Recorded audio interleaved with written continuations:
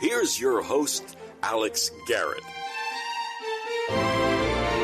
We are on day 5 of the 12 days of Christmas. Of course, Christmas starts on, the 12 days starts on Christmas and runs through really 3 Kings Day. And Alex Garrett podcasting here. Thanks for joining us today. I've got a lot to say about quite a few things. But firstly, I just want to say thank you to a couple of friends. Both totally unexpected Christmas happenings. Hillary Kramer, one of the hosts I interact with and talk to. Thank you for this beautiful Christmas Giants sweater. It's amazing. It's going to keep me warm and hopefully keep me geared up for a playoff run that continues for Big Blue. Avenida, my local diner, thank you for the beautiful sweater from Nautica you had given me. And I really am praying for you guys during this time. And also, thanks to Mom, Dad, and my dad and my father, Pop, all of you, for making Christmas a great special one. Even amidst COVID, rituals were kept, and in the city and in Queens, it was great. St. Patrick's Day, and then we opened presents at home. It was special. So thanks for everybody so far for making that first day of Christmas and beyond very, very special. I've been reading into a psychologist named Nathaniel Branden. Nathaniel is a very non-traditional psychologist. He talks about the consciousness. He talks about how you can use the potential you have and to increase it and to meet your needs. So how can you utilize your capacity, your potential to meet the needs of life, to get ahead in life, to keep going in life? That's a big question I'm wondering right now. But you got to check him out. Nathaniel Branden, the Nathaniel Branden, Branden Institute. Really am hoping to have someone from there soon enough because as a podcaster, as any kind of media, shouldn't we also have a consciousness within us to speak rightly on the air or on the podcast? It really woke me up to sometimes I don't think about something I'm about to say or fact check it enough. I'll be honest about that. And it made me wondering, hey, how can I do a better job tapping into my consciousness for this podcast, Alex Garrett Podcasting? And one of the ways to do it is to just follow leads of stories that my friends send me or that I happen to pick up. And one of the stories has to do with an amputee for Christmas. Joe Sibilia, thank you for this reference here. But imagine getting a leg for Christmas. Not the leg lamb, not fragile, but an actual prosthetic leg because you were hurt in a motorcycle accident in July and had lost your leg. That's the story of Justin Fernandez. He's 24. He's up in Toronto, and guess what? He got the articulated bones of the leg he lost in a motorcycle accident. He decided to keep the limb as a symbol of the hardship he has overcome since that fateful day. And hopefully this leads to, looks like he has a prosthetic, actually, but he got the leg that was severed, and he's going to keep it in his room as a symbol. Now, where have I heard this before? Oh, I know. A Christmas Carol. Tiny Tim, how was he at church? He was good as gold. He wanted people to see how the Lord made lame beggars walk. Or a lame walk. However the line went. Dickens wrote it better than I could ever articulate it. And so this man is channeling that energy of symbolic of symbolism. To get your severed leg is kind of a big deal. It's probably emotional for him to have that in his home right now. But symbolism obviously is a great reminder that he can work wonders on anybody and everybody. And so it's very cool that he got his own leg back as a reminder. I think that's a good reminder of how he overcame. And now it's probably a reminder of how he adapts. So this Christmas, Justin Fernandez, who's 24, utilized the holiday to remind himself, hey, look where I've come from. Look how I've adapted to the situation. Adaptability really is a great Christmas gift. It's a gift from God, too. To be given that energy to adapt to whatever circumstance you might have. So kudos to Justin Fernandez of Toronto for wanting your leg back as a token of where you have come from. Hopefully I get you on my podcast soon. And I hope that, it looks like you might be wearing a prosthetic. I got to verify that or not. But very cool. And the Prehistorian Natural History Center in downtown Toronto heeded the call for the leg. So congratulations on all around for making this Christmas a special one for Mr. Fernandez. Then there's another story. You know, last week I said Christmas is broadband for Christmas for 500,000 New Yorkers thanks to Verizon. Well, how about this? How about this? We've got a new lawsuit that's trying to bring indoor dining back for businesses as a late Christmas gift and early New Year's gift. Kudos to the New York Merchants Alliance for suing Mayor de Blasio and Governor Andrew Cuomo, who said Santa's going to be good to him this year. Did you hear that? He said Santa's going to be good to him. I laughed. I really did. But now we're getting serious in New York City. New Yorkers are getting serious. The Greater New York Merchants Alliance is saying indoor dining must resume, and they're suing them. Did you know, according to this lawsuit and research, only 1.4% of corona transmissions were to be stemming from indoor dining, while 70% or more, 74, originated with household gatherings. What data was Governor Cuomo talking about? We didn't even see the data. He just said, we got to close everything. He said, spoiling your New Year's Eve. Everything closes at 10. You can't do indoor dining. And to top it all off, of course, you have to sit out in the cold and eat inside an outdoor dining thing. None of this makes sense here in New York City right now. Absolutely jack diddly squat. So the Merchant Alliance saying that stat.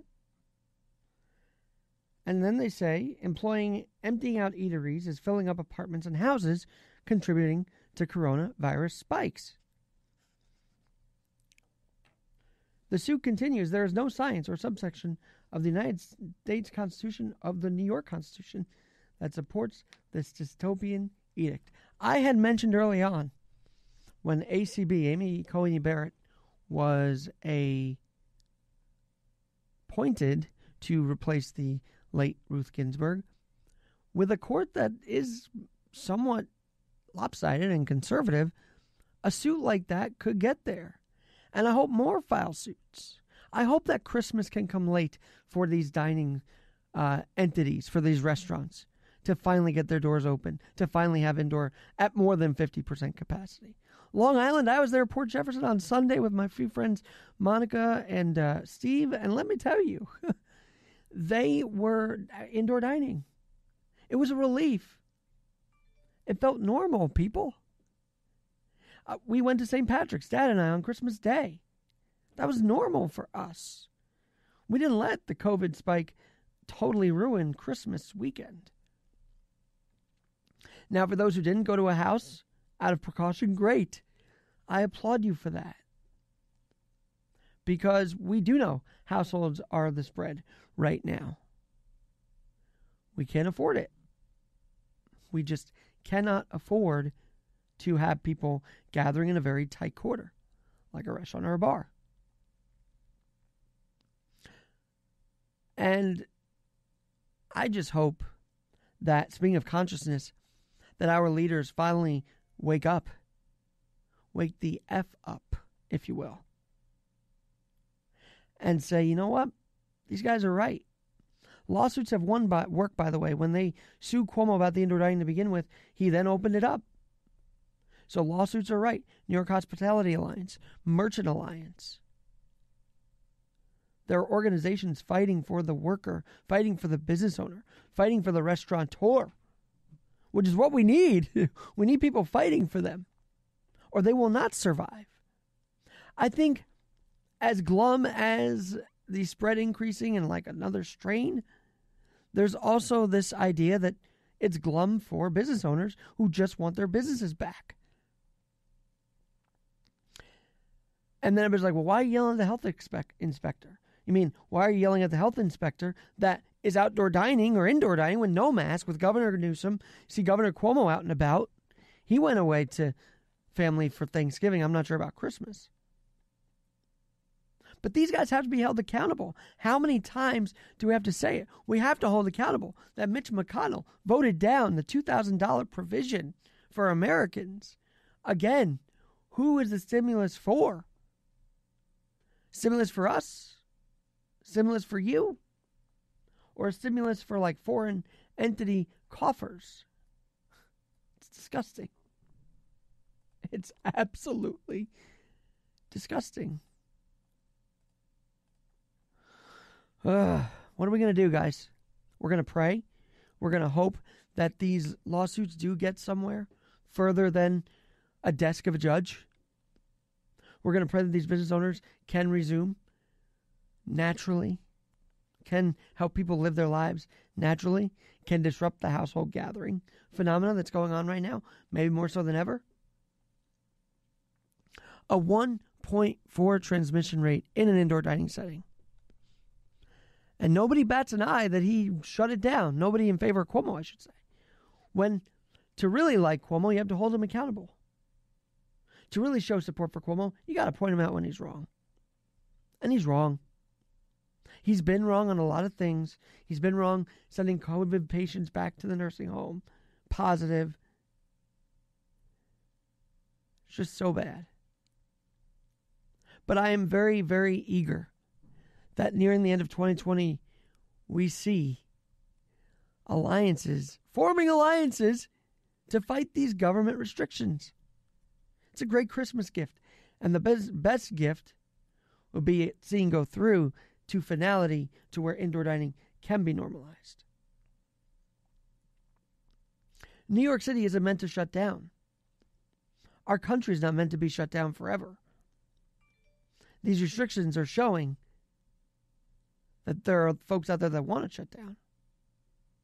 And there are also lawsuits that are showing we the people, Americans, who get $600 of the $900 billion package, that's frustrating enough. We're seeing them say, you know what? Let's just fix this. Let's sue these leaders. Let's test the Constitution in the court. It's exactly what I hoped would happen when I saw ACB be confirmed. Let's see the constitutionality of these restrictions. Governor Cuomo, you claim you know the Constitution? Do you really, though? We're going to see. The alliance here, the Merchant Alliance, New York Merchants Alliance, Greater New York, says we got to sue. Says it's time. Says we're fed up. If I were them, I'd be fed up too. As a regular participant, I'm fed up. As someone who can jump on a mic and be able to podcast, I'm fed up. Why aren't you, some New Yorkers out there? Ask yourself, why aren't you fed up?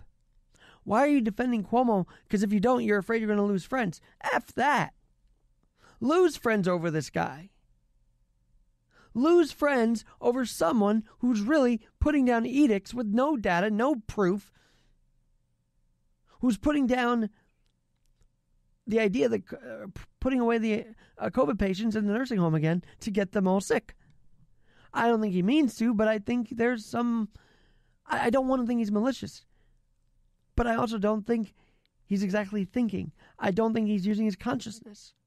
So let's stop defending leaders to keep a friendship.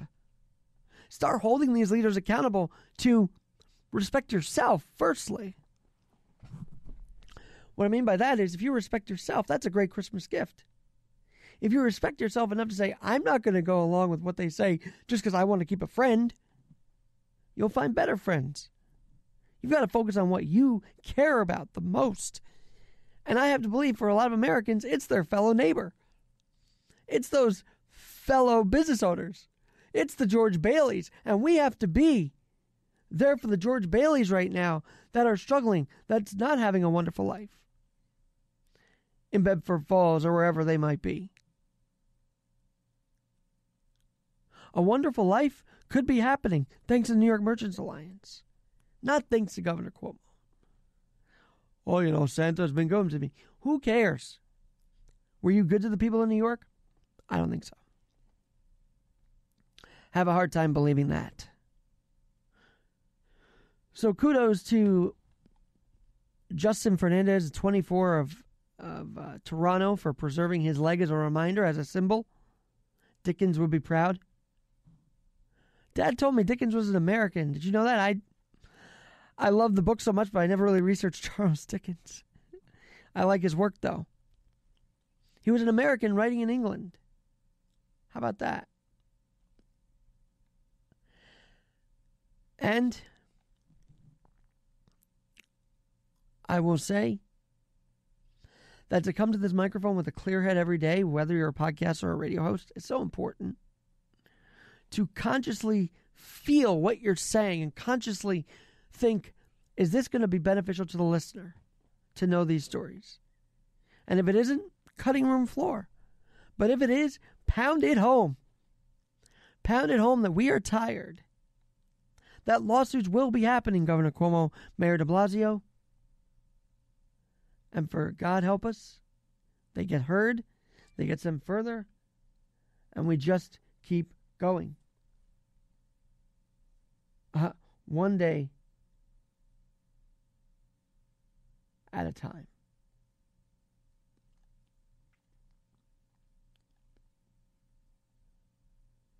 Don't let these leaders and the media and people that seem to be frustrated and want to defriend those against them, don't let them intimidate you. 2021, lose that friend who constantly gives you hell about disagreeing with Cuomo. 2021, lose that friend who won't let you live in peace with your thoughts. There's better people out there. And my God, someone said today in the meme, 2021 is like saying 2021. But we will make sure 2021 is the year 2020 lost. And I'm going to make sure of it on this podcast. I hope you do too. Whatever medium you write, blog, podcasting, however else. Make sure 2020 lost in 2021. On that note, stay peaceful. Follow that star in the heaven that we talk about on Christmas. Still follow it days after Christmas. Because if you follow his star, that's his path for you. Whatever it might be. God bless you. Have a blessed rest of the Christmas season. And we will come back. And 2020 will have lost in 2021. Take care.